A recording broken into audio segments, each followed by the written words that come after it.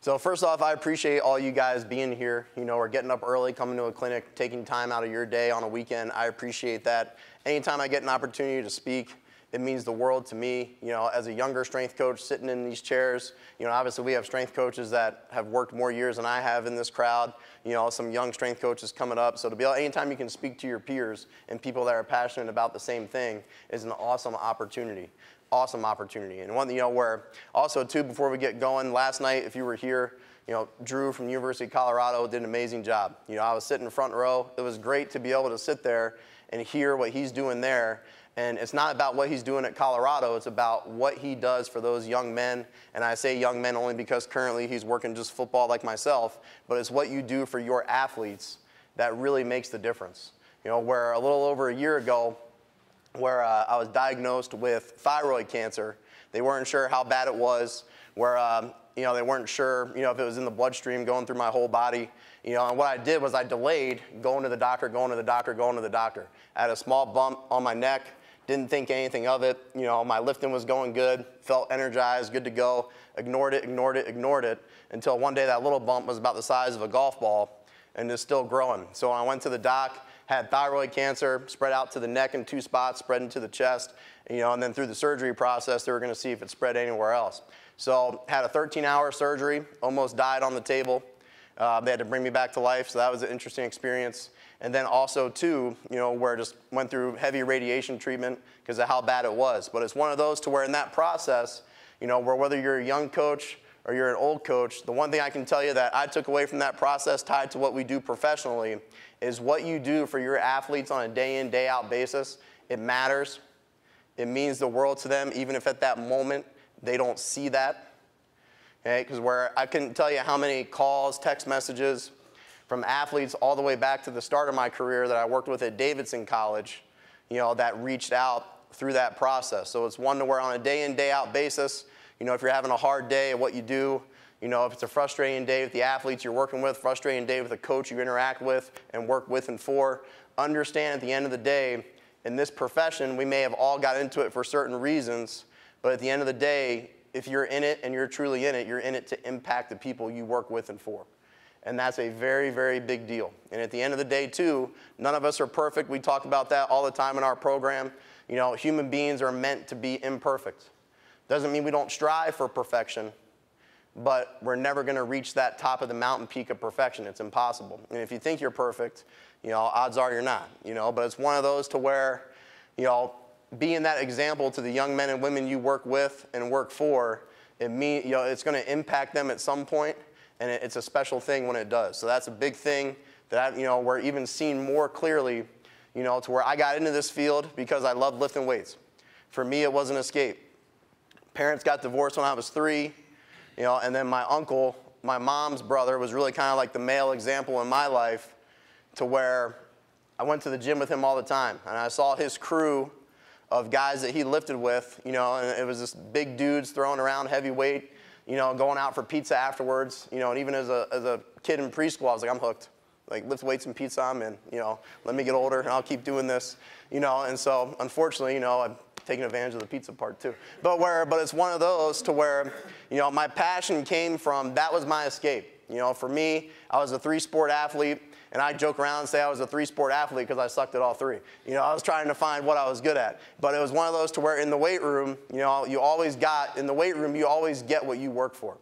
You know, we tell the guys all the time, the weight room is the perfect example of life because that weight doesn't care what color you are, it doesn't care what background you are, it doesn't care if you had a good day or a bad day. It's going to be there and do the same thing time after time after time.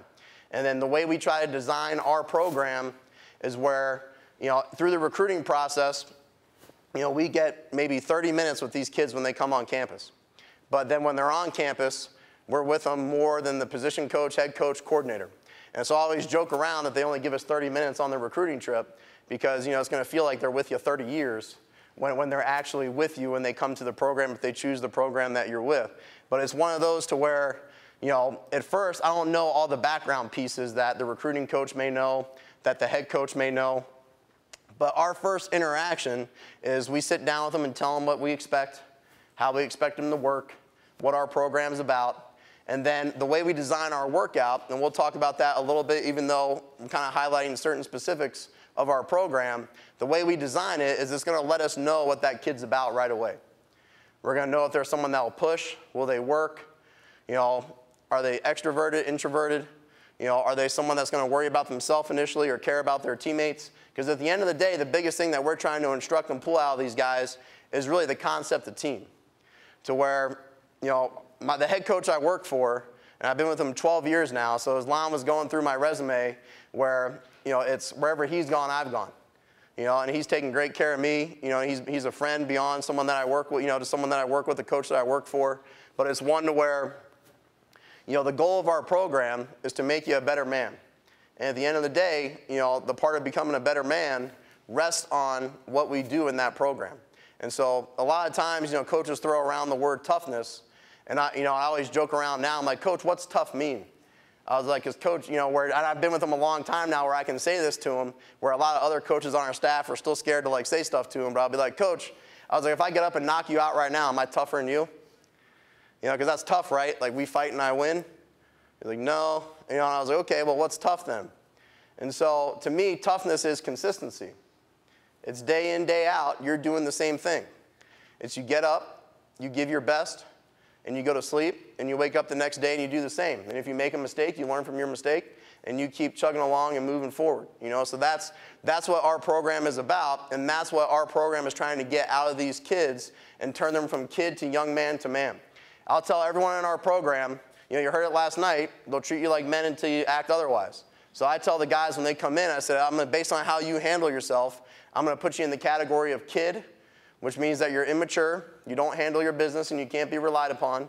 Young man, meaning that, you still may make more mistakes than you want to, but as a young man, you learn from the mistakes, you recognize the mistakes, and you work hard to improve upon them, and you're becoming more and more trustworthy. And then a man is a guy that just handles his business. And obviously, you can use the same analogy, for a woman. It's the same thing. It's no different, and that's what we're trying to do is make these kids into young men to men so they can understand and handle their business. Key points of our overall program, before we kind of tie into some of the other things we do, strength is the foundation of what we're doing. Strength is the house that we're building upon for these guys. So to kind of go off a reference that we heard last night as well, if you're building a house, that foundation needs to be solid, because if the foundation is weak, it doesn't matter what you put up top of that thing, it's going to crack and fall apart. And so for us, where in everything that we do, where to me, where you have two speakers in a row now, I guess, to where I'm not a huge functional movement screen guy. Because to me, everything we do, from your warm-up to your lifting to any cool-down activities you might do, that's your movement screen. And if you're watching it, and you're attentive to what's going on as a coach, and your coaching staff is the same, or you position yourself and set yourself up to see what's going on, you have a everyday movement screen taking place where you can judge improvement, see improvement, and watch what's taking place. And a good friend of mine, J.L. Holdsworth, he makes the comment to where he's like, strength can fix a lot of issues. And I firmly believe that, strength can fix a lot of issues that you have going on. Variety and variation in our program is key. At the end of the day, an analogy I tell all recruits when they come in, and I want to make sure that, it holds true when you get to our program, to where you can walk in this room we're in right now, some of the lights are on, some are off, but you can walk in and flick one or two switches and all the lights go on. Okay? If those lights are your muscles, it doesn't work that way. Just because you're squatting doesn't mean every area of your glute, your hamstring, your quad is turned on. That's why, you utilize different lifting bars, utilize different stances, utilize different accessory work. That's why all of us have weak points and strong points, because everything doesn't just turn on and light up when you're training.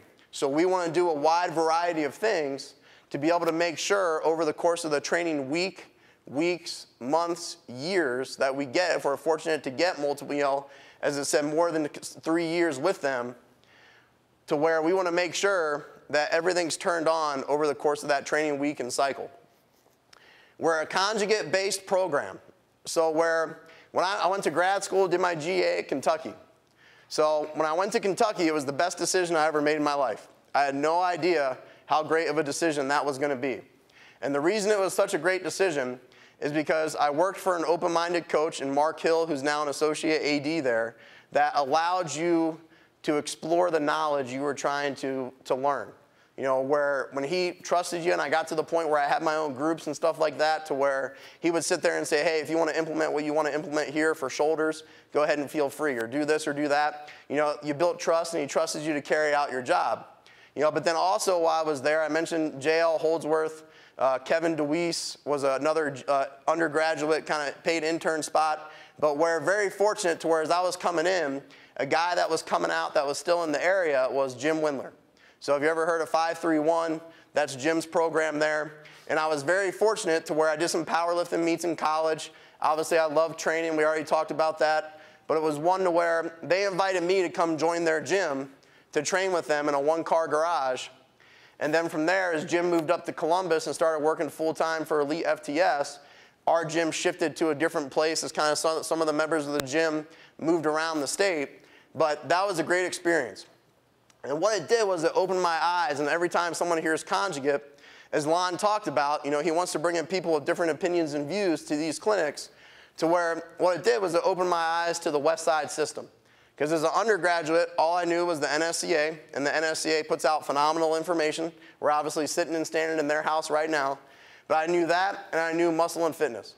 Okay, I went to a Division III school, Frostburg State University in Western Maryland. We had no strength coach for our sports teams there.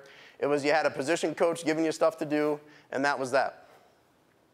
So to me, when I got to Kentucky and got exposed to something different that I wasn't exposed to where it blew my mind. And so at first, you know, because I loved lifting heavy.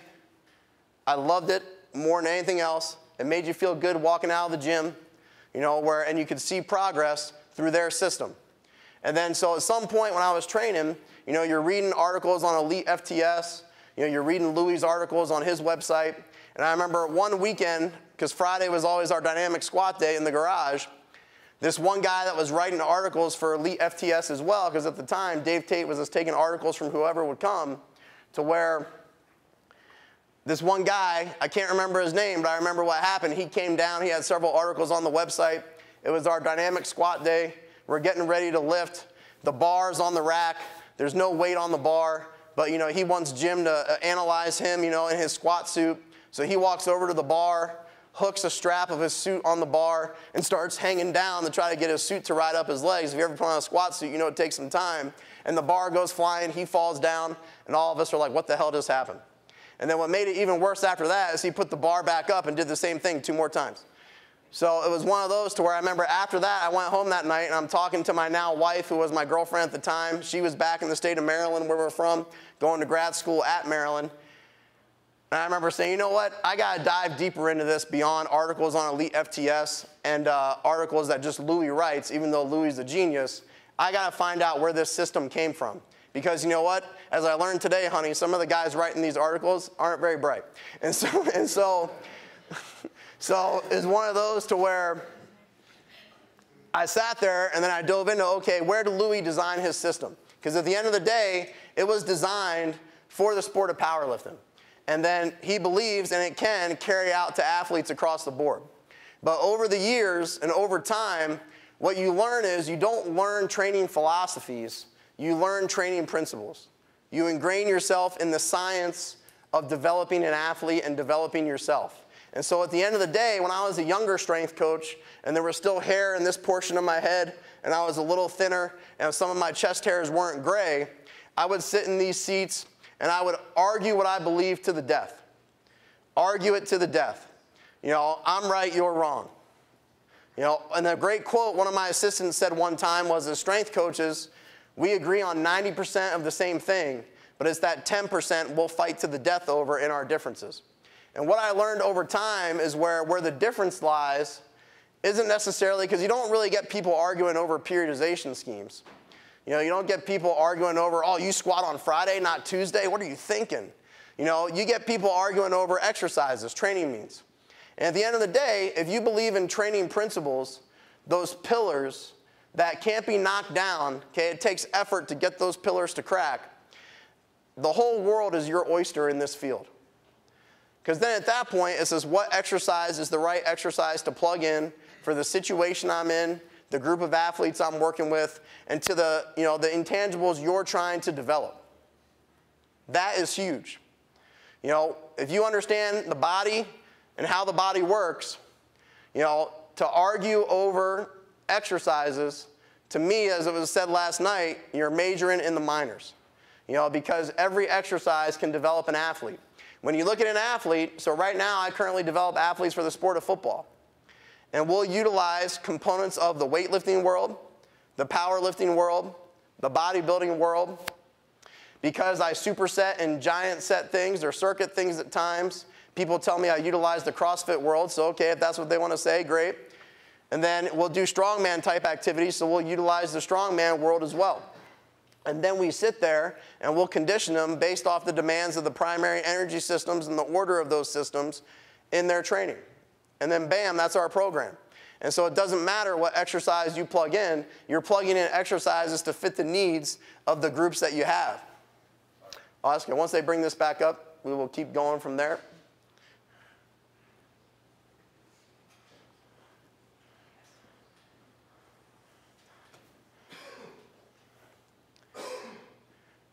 So there must be an issue with my presentation. As my wife will tell you, I'm always difficult. So I'm bringing my difficultness right here to the NSCA. So now, when I back to the conjugate program, to where my definition, my simplistic definition of conjugate is just, the max effort method, the dynamic effort method, and the repetition method. And I also kind of categorize another one in working with athletes, that's the sub-max effort method, because we may not take everything to a true max every time. All four of those are always present in varying percentages. And bam, that's how, very simplistically, I define what we do. And then we train the energy systems, we work mobility, and your program as a whole is your prehab. Training is preventative as a whole. Over the course of the training week, like we already talked about, make sure everything's activated. Everything we do is an evaluation or a screen like we talked about, from our warm-up to our lift to when we implement certain cool-down type activities. And then we want to make sure that things are simple versus complex. In our program, you want to talk about simple, I think we're very simple. But we want to make things simple for the athlete, because once again, too, when they come in the weight room, we want to make that not easy in the sense of how they train, but we want to make it easy to carry out what they're doing. And once again, too, that's nothing against what anyone else does. Okay? You do you, okay, and we'll do us. But at the end of the day, okay, we want to make things as simple as possible versus some of the complexities that can take place in training. Because training as a whole is general to general specific. The specific task is what you're doing. All right? If you're a power lifter, the specific is the squat, the bench, and the deadlift when you're on the platform. If you're a football player, the specific is playing the game of football for the position you play. And then everything we do is general or general specific in nature. So general just means none of the qualities, the way you show them on the court or field, are taking place the same way during that exercise.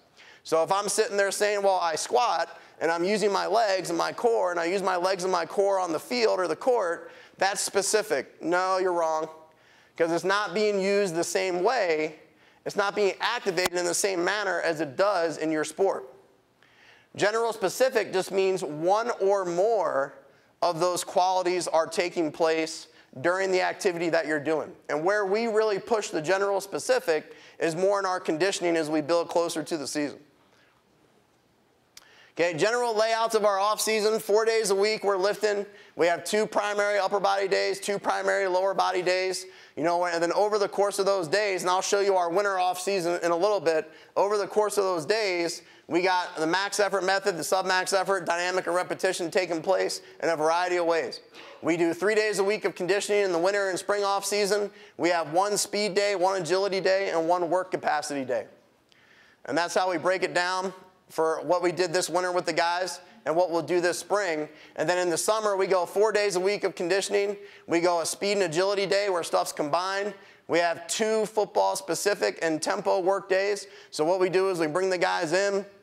We warm them up as part of our accountable hours. Then they have voluntary, optional football work. And then we bookend that with a tempo run at the end to make sure no one decides to walk off during that voluntary optional work is what we got going there. And then we have one day where we work on their metabolic conditioning, simulating what your average play times are to the high end of the anaerobic non-lactic system to the low end. So we're doing drills that may take 2-point-something seconds to like 12 or 13 seconds in time. Then we give them anywhere from 15 to 40 seconds rest to simulate what they're going to go through at practice and on game day in certain scenarios.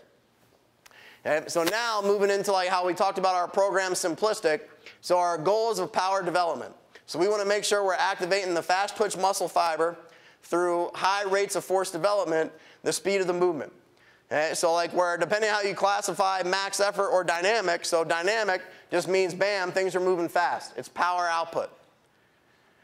And then in max effort, the way you describe max effort is things are over 90% of your lifting potential. So, and both of those methods bring out fast twitch fiber activation. Okay, triple extension of the hip, knee, and ankle, either in the vertical or horizontal plane.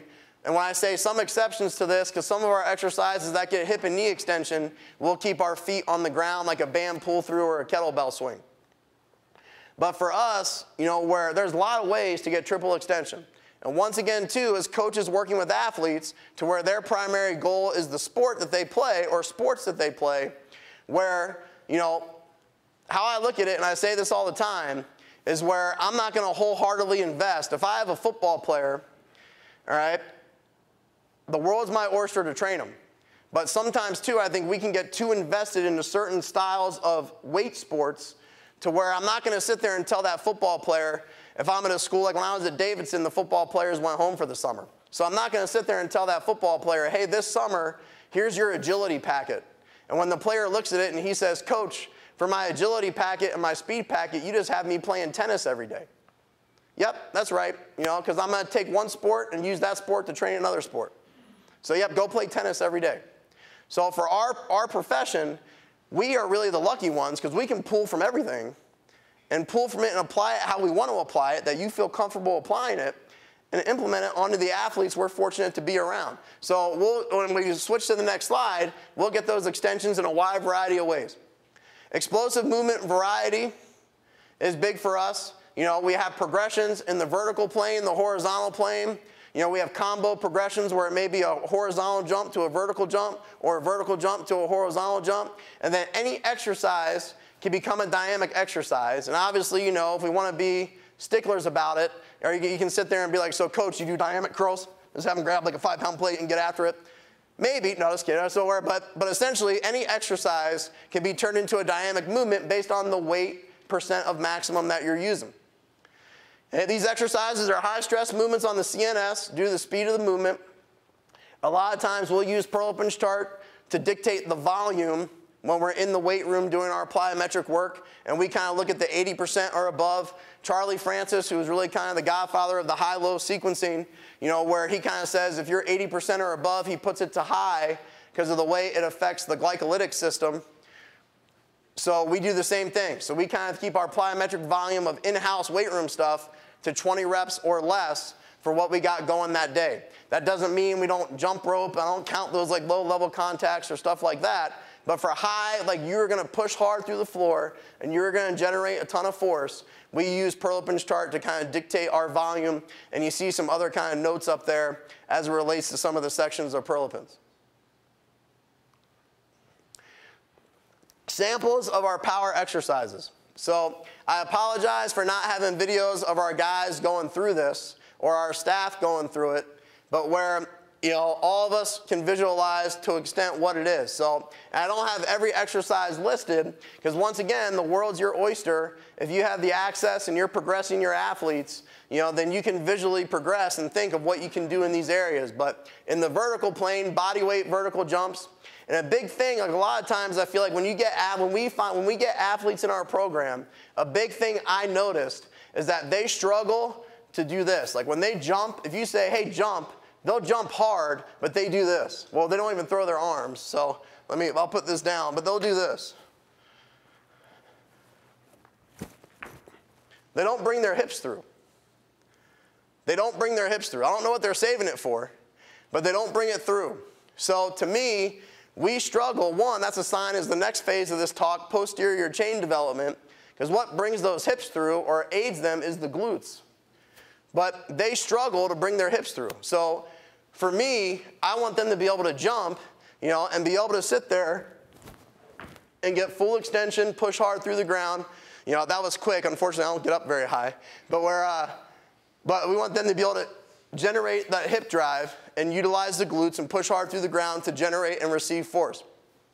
So various body weight vertical jumps, hurdle hops to vertical jumps. We'll use the hurdle hop to start introducing kind of like a quick receive force and working on the stretch reflex to react and get up. Resisted vertical jumps, just like over time you progress your weight on a squat or a bench or a clean, it's the same thing here. You can add resistance in appropriate ways to sit there and increase resistance on the vertical jump to spark the training effect that you want. Various style box jumps, single leg variation jumps, weighted to body weight jumps where they may be holding dumbbells for 2 vertical jumps, release them and get a body weight vertical jump, throw in the arms, medicine ball throws where your feet leave the ground, depth jumps, and that's a progress down the road for our guys. One arm dumbbell snatches, I like that for shoulder stability, and also working on getting the hips through. And various barbell or dumbbell pulling exercises, you know, so hang clean, hang snatch, pulls, not the full lift. You know, we'll utilize those as well with bars and dumbbells. The horizontal plane, you know, a lot of it covers the same stuff, just at a different angle. Body weight again, hurdle hop to broad jump, teaching them to utilize that stretch reflex.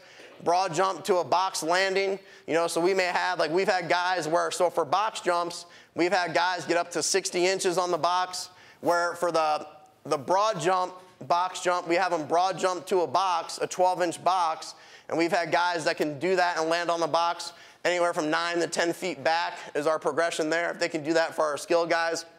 Resisted broad jumps, single leg variations, med ball throws again, but in the horizontal plane, depth to broad jump, kettlebell swings, you know, bam, depending on how you utilize this motion of the swing, bam pull-throughs and tire flips, we kind of put in the horizontal plane category. Combo jumps, so anything you can imagine where you go vertical to broad, like horizontal or horizontal to vertical will work for you there. Dynamic weight room movements, once again, anything can become a dynamic movement. So squat, box squat, bench, deadlift will be the main ones we use there. Other power producing exercises, a lot of times I think people forget that, you know what, sprinting is a dynamic movement. You know, sprinting puts at minimum, if not more, 3 times force of your body weight into the ground. You know, there's not a lot of us that can clean 3 times our body weight, squat 3 times our body weight, maybe deadlift 3 times our body weight. But you know what, like you put a lot of force through one leg every time you sprint if you're running hard. And so that counts as the dynamic exercise for us. Our change of direction drills, sled pushes, different with lighter weights, upper body medicine ball throw exercises for upper body plyos or plyo push-ups. You know, there's, you know, once again, the world's your oyster here. Moving into the posterior chain development, you know, so when we talk posterior chain, we're talking the back of the neck all the way through your calves into your feet. You know, to us, those are the postural muscles.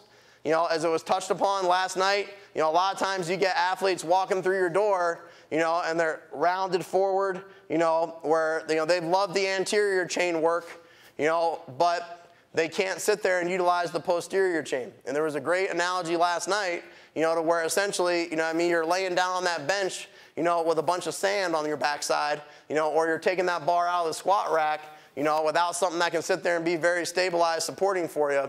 So for us, the posterior chain, you know, we take pictures of our guys. Coach Anderson wants us to take kind of before and after pictures when they come in as a freshman and progress it through their career. And we take them at rest. We don't take them like, okay, they just had a good upper body pump, so let's take the picture. We take them at rest so we can see postural changes. We can see the this to this. And we can see like that hamstring filling out, you know, and taking up, you know, the hamstrings learn to meet more of the glute because they're developing there when we take those pictures, and those are the things kind of we're looking for. But to us, you know, the posterior chain's everything from the back of the neck down into the feet from the calves. We want to stress these muscles with a variety of movements. Once again, too, the light bulb analogy. We want to stress them with a variety of movements.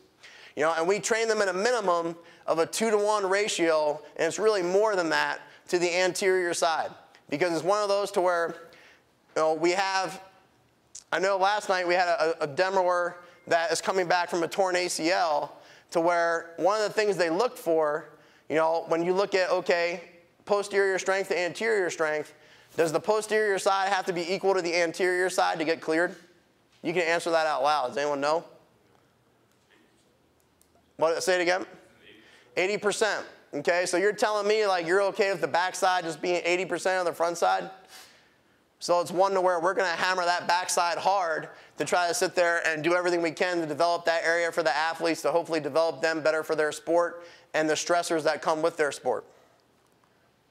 Okay. Samples of posterior chain exercises, once again, is this every exercise out there? Absolutely not. But samples of stuff we do, for the neck, harness extensions, machine extensions, plate extensions, you know, ISO neck band holds, you know, ISO neck stability ball holds. We'll do partner resisted and or partner ISO hold stuff too. For the upper back, traps, rear delt, shoulder complex, we'll actually, to finish up the presentation, we'll go out here and go over some of the shoulder series stuff that we do with the guys to get different ranges of motion and strength in. You know, so where I would love to have a couple volunteers from the crowd and we can put you through what we do shoulder stuff with the guys. But you see there's a wide variety of things there. Face pulls, various IYTLWA, like arm hold movements, pull apart, scap push up, hand walks, blackburns. You know, also we refer to our blackburn as like a Y to hand behind the back retraction. Push-up plus, so where your shoulder blades are contracted, down, up, and then release them. Band shakers is this, we take different tubing, put them around our wrist, and as we shake our arms to turn on the muscles and go through various ranges of motion. Various external, internal rotational movements, like where the next one, external rotate, punch Y or T reverse. I'll show you when we go on the floor in a few minutes. Retract to various letters, you know, so like where retract the shoulder blades, hold small plates, retract to V, retract to I. You can do different things there, standing or on the ground or seated. Retract row flip Y press is a band movement we do, or also a plate movement. The row flip Y press is a band one, shoulder taps, and then shrug variations. So, and then at the end of my presentation too, I have my email. So if you want this presentation, or you know, where I'll give you, if you want it during the day while we're out there, if you want my cell number, I'll give it to you. And if you need me to take little mini videos of some of these things, I'll send you whatever you need. So at the end of the day, if there's a way I can help you, I will help you any way I can. And then, you know, upper, mid back, chin ups, pull ups, row variations. For the low back, reverse hypers, back extensions, 45-degree back extensions, good morning variations, band pull-throughs, QL walks. So where Donnie Thompson, who probably one of our speakers later today will make reference to, you know, first guy to total 3,000 in the world of powerlifting, you know, Donnie has great information out there, as do other people that have great valid information. But we were getting a lot of low back pain in our guys. And when we purchased and were able to bring in the true reverse hyper machine combined with these QL walks, our back pain went away. So it's one of those, we haven't had any back, you know, knock on wood, we haven't had any back issues since. But once again, too, you revert to people that are strong and lift heavy things and move heavy things, and they know how to sit there and address those issues, those QL walks. And obviously I'm a big believer in the reverse hypers anyway, but we didn't have those machines at the time, so I did what we had to do to purchase them, and it worked out great. For the glutes, you know, glute hamstring bridges, a lot of various things there. Glute hamstring raises, the glute ham raise machine, you know, where a lot of these crossover categories, you know, but where we'll do a lot of glute bridging in our warm-up, or what we call performance prep, to try to get the guys to lock in a little more. But we'll do a ton of glute bridge stuff during that time to get things turned on and firing for the work that's ahead. And then we got, you know, for the hamstrings, glute ham raises, again, RDLs, eccentric leg curls, band leg curls, hamstring slides, so taking like the slider boards, or we take like the little kind of like booties you'd put over your feet for a slide board, and then, you know, on the ground, we glute ham bridge up and eccentrically lower out for the hamstring slides. And then for the calves, a ton of single leg, double leg stuff, you know, and then not just the calves, but also the soleus underneath the gastroc muscle. So here now, hopefully you can see this. Feel free to move up if you want. And once again, like I said too, I'll email this to you. Anything you need or want from our program, we'll send it to you if you contact me at the end. So this now is how it falls in and lays into our program. So this is what we did this past winter. It was a 6-week cycle that we had before we went into spring ball. So Monday was our auxiliary lower body day. And so on that day, we started off with a Duffalo bar squat, or so a curved bar squat. The company we purchased that one from, the guy's name ties into the name. So some people see it as a Buffalo bar, but for that company, it's a Duffalo bar. We just did 6 sets of 3, essentially, auto-regulated overload. So where whatever they could do that day is what we did, but the goal was to look good while they did it, not fail, and make sure they're getting what we view as a full range of motion, which is parallel and back up. And then they paired that up with a trap bar vertical jump. So there's our resisted vertical jump for 6 sets of 3, reacting one jump to the next. Depth jump to a box jump. So for our veteran guys, they went off of a 12-inch box and then jumped up onto a box jump. For our younger guys, or guys that we feel are still a little unstable, just because it's on the sheet doesn't mean it's the word that has to apply. When we modify our sheets, our basis, and we go from there. So they did traditional box jumps. Weeks 4 through 5, it switched to a transformer bar squat or a safety squat bar squat. And then barbell squat jumps, regular box jumps. And then week 6 was our heavy box squat week. We do as they would say, like a West Side style or a paused parallel box squat as our main squat movement. And then we free squat, front squat, do other things as our auxiliary squatting. And then we had that for week 6 because we went into our first spring ball practice on that weekend. And then so we took it further away from the first practice, and that was paired with barbell squat jumps. For our posterior chain work and a lot of our accessory work, what I started doing since we got to Oregon State is so if you read a lot of stuff to where where Dr. Stuart McGill talks about really kind of overloading your core with volume, overloading your posterior chain with volume. And so it kind of got me out of the thought process of you don't always have to do 3 sets of 10 or 4 sets of 10 of one exercise. You can get your volume accumulated through a variety of exercises. So those glute ham bridges we do in our warm-ups combined with, now we went into station accessory work just based on the number of machine equipment that we had. So we went 2 sets of glute ham raises over the course of the cycle. We added weight. 2 sets of reverse hypers, added weight over that phase, and then 2 sets of band-resisted 45-degree back extensions, and added more band resistance over time. So right there, you're getting 6 sets, but you're getting exposure, turning on more light bulbs, more muscle with 3 different movements. We had a quad hip accessory station where it went backward sled dragging. And then we also did, so you're kind of getting that TKE motion, with the backwards heavy sled drags. And then we did a stretch for our hips in there. And then we had a stabilization-based ab station, 3 exercises, giant set it 3 times through.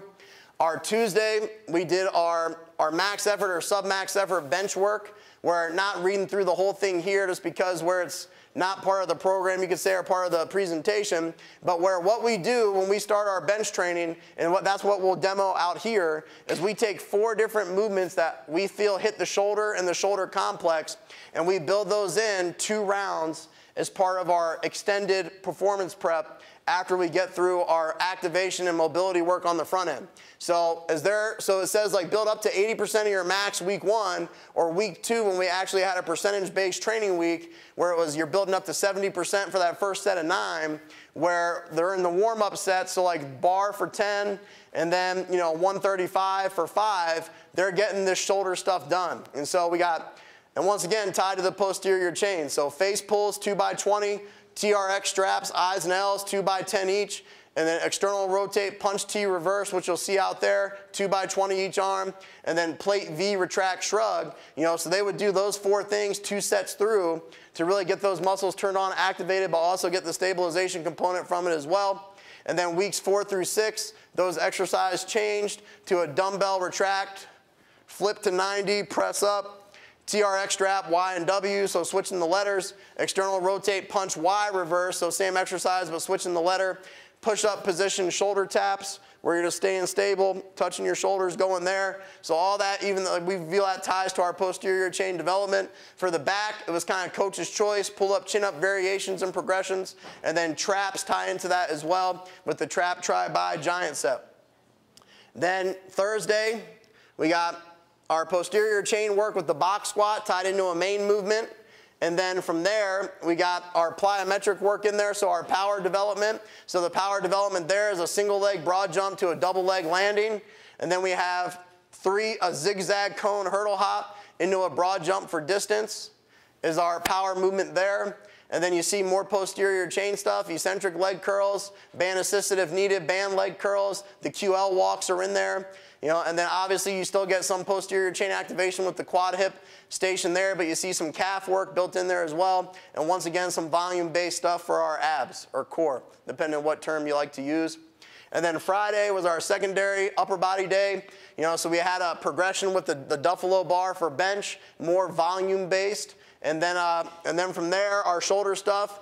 We had band up and overs, or what some people call shoulder dislocations for mobility. We had our Y, the hand behind the back retractions, or what some people may refer to as Blackburns. And then from there, you move into a ton of band pull-apart work, row variation stuff for your back, shrug variation stuff for the traps. And then we have our neck work in there as well, coach's choice that day, and you're getting all that posterior stuff in.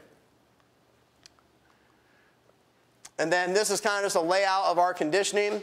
So on Mondays, we did our linear speed work. So we would have different stations. What we did, so this winter, we did what we call a Beaver All-American Challenge. And so what we wanted to do was get maximal effort out of the guys to sit there and hopefully reap the reward of maximal muscle activation from sprinting and running. So we did 4 different stations, linear based in speed that progressed over time, and we would match up guys together, and essentially every station was scored, and it's going to continue into the next phase of our training when we start back up Monday, April 3rd, and at the end we'll give out first team All-American prizes, second team All-American prizes, and honorable mention All-American prizes to the guys. But it's a way to sit there and make sure that they're ensuring maximal effort in what we want them to do, that it's competitive. We encourage our guys to talk trash and make a stressful situation out of it to get the most out of the guys, and that worked really well with Monday being our linear day, and then Thursday was our change of direction day, same format.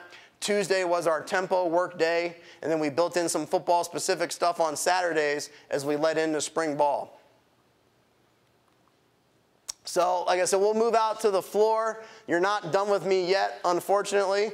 But here's my email, evan.simon, S-I-M-O-N, at oregonstate.edu. Like I said, if you're around today and you want my cell number, I'll gladly give that out. If you ever want to come visit Oregon State, you're more than welcome to come up and visit us. We're having actually a RPR, so Reflexive Performance Reset Clinic, April 22nd and 23rd, where if you've heard of that, kind of a muscle activation clinic and seminar. If you type in Reflexive Performance Reset to the search engine of your choice, you will find their website, and you are more than welcome to join us for that if you want. But other than that, we will move out to the floor. I would love to have 2 demo contributors to show our shoulder stuff, and then we will move on with the rest of the day.